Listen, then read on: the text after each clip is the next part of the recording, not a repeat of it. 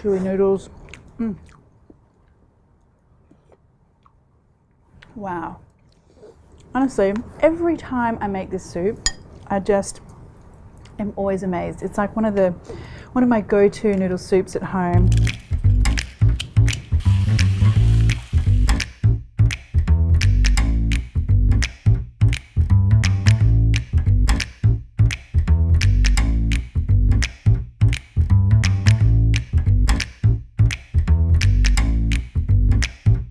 Okay, we are going to make the most epic, most flavorful, so rich and delicious and chickeny soup broth in like record time.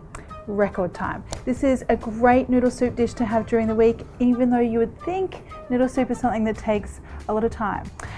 Let's do the quick version. Okay, we're going to make a paste first of all, and I want some garlic. And you don't have to be too fussy here because I'm going to strain the broth. So just take the kind of big chunks of skin off. I want to try and have this done in like 45 minutes from start to finish. So we don't need to be all fine dining here. Now some coriander roots. And those of you who have been watching my channel for a while will know this paste by now. You should know it. It's a very classic Thai paste called samgler, and we use it as a base for like, you know, noodle soups, stir fries, curry pastes. And a lot of you have said that you can't get coriander bunches with the root end. That's okay, just use as much of the stem as you can. And I want some peppercorns. And a little pinch of salt. All right, rough paste is what we're going for here. So once everything looks a little bit like this, then we're good to go. I'm gonna heat up a little bit of oil in my pot here and add in that paste. Such a wonderful, comforting smell for me. Reminds me of my childhood, my Thai mum cooking whatever it is that she's cooking in the kitchen. Always that garlic and coriander pepper smell. Instantly like a nice big hug. Now I'm going to add some chicken in here, and I'm using drumsticks because they're super cheap. I often have them in the freezer as well, and they do have a lot of flavour that's going to go into our soup as well. Now the idea here is that we're building up layer upon layer of flavour. Just because we're doing things quickly doesn't mean we can't do them, you know, nicely or the best way possible in the time given. So what I want here is I want the chicken to get a little bit of colour, and that little bit of colour is going to flavour, well, that's what's going to flavour the stock as well. So the trick here is to get those chicken pieces just browning, but don't burn the garlic. So just keep an eye out there, keep the chicken pieces moving a little.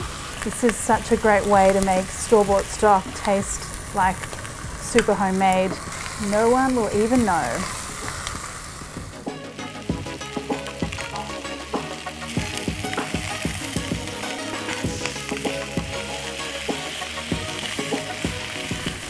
Okay, so see that golden brown colour? That's the situation we're after. So now I'm going to go in with my flavourings.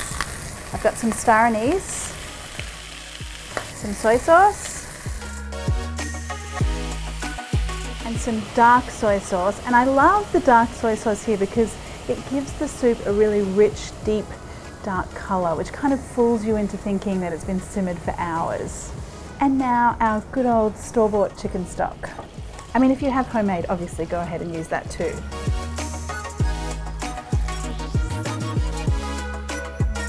And now I want a little dash of sugar here as well, and that's going to balance out the salty flavours and create a really beautiful roundness in terms of flavour for the soup. Trust me, you could leave it out if you wanted to, but I do find it just adds an extra kind of complexity. Now bring this up to a little bubble and just let it simmer away for 30 minutes. So in the meantime, let's get the rest of our stuff ready for our soup bowls. So the first thing I want to do is prep my noodles, and you might think this is a bit weird because we're going to cook the noodles in boiling water later, so what do we need to do with the noodles now?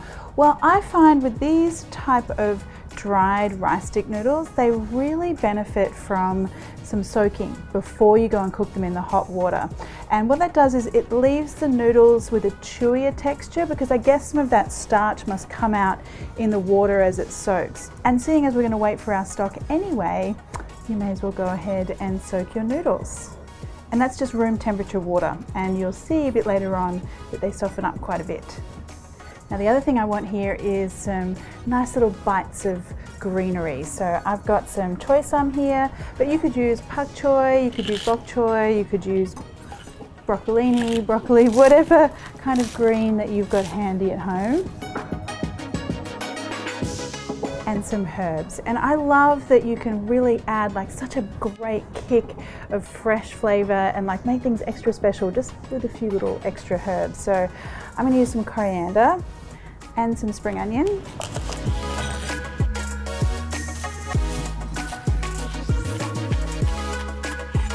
And now all we have to do is wait for that broth to do its thing. This is smelling so amazing right now. Now I have been skimming just lightly the top of that soup as it's been simmering away. I'll just do one final little lift off here. And now chicken drumsticks, I want to save those for my soup bowl.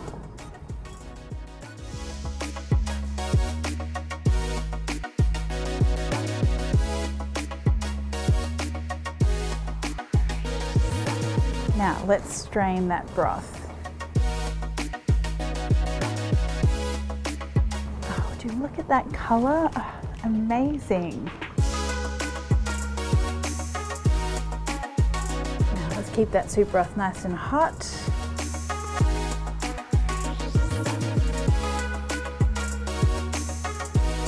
Now this isn't optional, but I love having Asian meatballs in my noodle soup, so I've got some pork balls here to add in. I mean, you could make your own and just kind of like make little pork meatballs and pop them in there as well, or just leave it with the chicken. Keeping it simple is just fine. The one thing you must do is check for seasoning.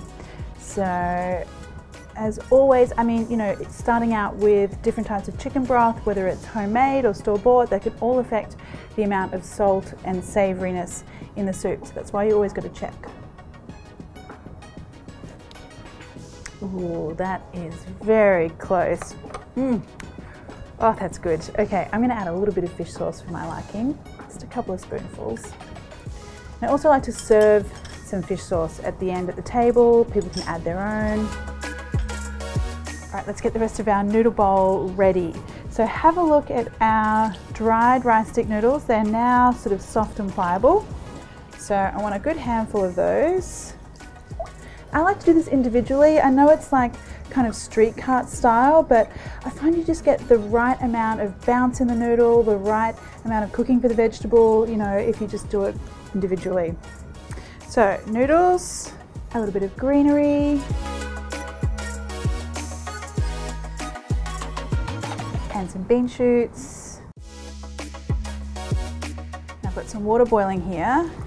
And the trick to keeping your noodles really nice and bouncy rather than kind of like flat and soggy is to do this like super quick, and I'm talking matter of seconds. So your scoop of stuff goes in, kind of jiggle it around with your tongs, and I don't know, what are we counting? 5 seconds, 10 seconds? Maybe a little longer. Just until those noodles are tender.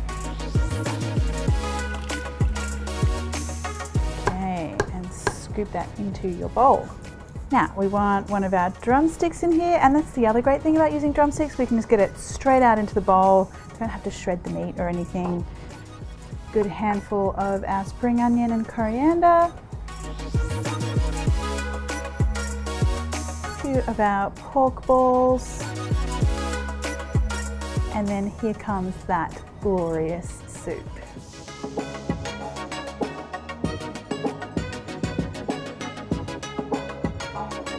Final little adjustments here.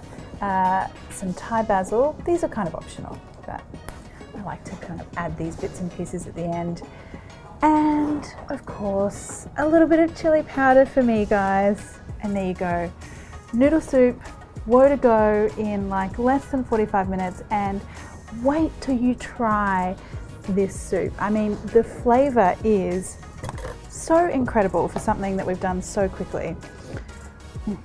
Wait to get in there. Steaming bowl of soup, noodle soup. There is like nothing better in this world.